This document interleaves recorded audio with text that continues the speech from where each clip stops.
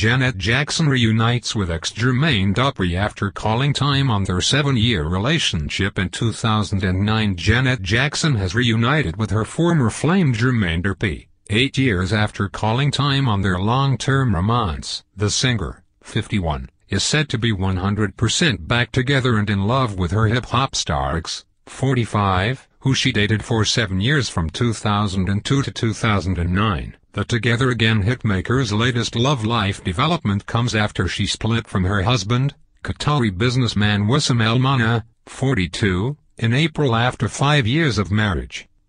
Jermaine was said to be a VIP guest at the final show of the U.S. leg of Janet's State of the World Tour in Atlanta, Georgia, on Sunday. A source told Us Weekly, "They are 100% back together and in love. They were cuddled up and holding hands."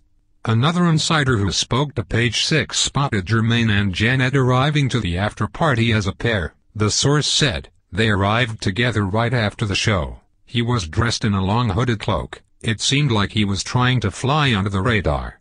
This isn't the first go-around for the couple, who dated for 7 years until their split in 2009. Janet and Jermaine's reunion comes on the heels of the star's breakup with husband and father of her son Isa, 11 months, Wissam El Mana, back in April. While the pair already have a history, the insider explained they had zero communication. She would not talk to him during her relationship with the Qatari business magnate. "They're getting to know each other all over again," the source said. Janet and Jermaine were together from 2002 to 2009, also collaborating as musical artists during their relationship. The pop star has been married 3 times. First to R&B singer James DeBarge in 1984 and annulled the next year. Her second marriage was to Mexican dancer and music video director Rene Elizondo Jr. from 1991 to 2000. Janet and Al Wissam married in 2012 and welcomed son Isa, the star's only child, into the world in early 2017. Janet is said to be seeking full custody of her son,